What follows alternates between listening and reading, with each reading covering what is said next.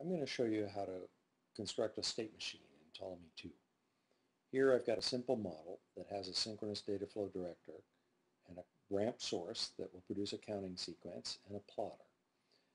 In the Utilities menu, I can drag in a modal model and populate it with ports.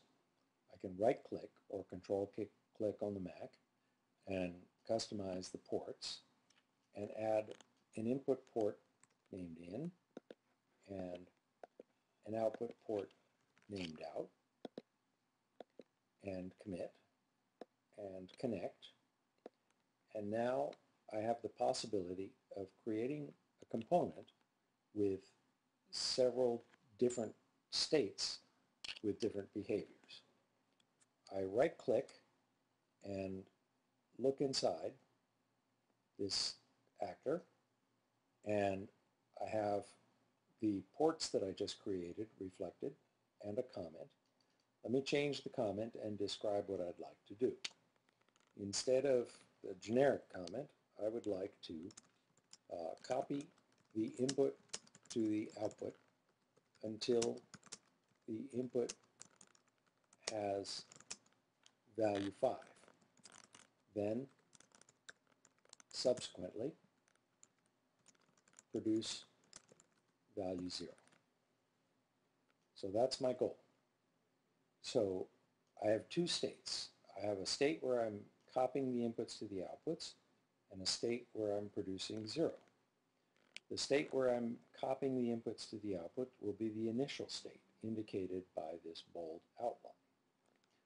I should rename that state and give it a more reasonable name, like copy, and give the other state a more reasonable name, like 0. And then I start in the copy state, and now I want to, each time I receive an input, I want to copy the input to the output. So the way to do that is going to be to create a transition back from this copy state to itself. So I hold the control key, or on the Macintosh, the command key, and create a transition back to itself. Then, in addition, when the input is 5, I'm going to want to create a transition from the copy to the 0 state. And when I'm in the 0 state, I want to create a transition back to itself. Again, you hold the control key or the command key to create these transitions. Now, I have to specify when these transitions should occur. So the transition from copy to 0 should occur when the input is equal to 5. And at that point, the output should be, for the first time, 0.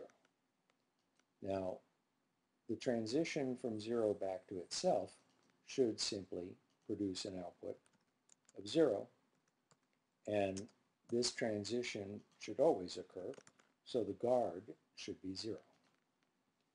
Now, the transition here I can specify as a default transition, which means that it will become active when no other transition is active.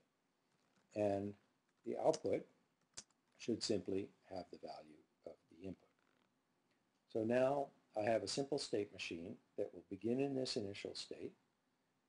As long as the input is not equal to 5, it will copy the input to the output by taking this transition. When the input is equal to 5, it will take this transition and produce an output of 0. And subsequently, it will produce 0.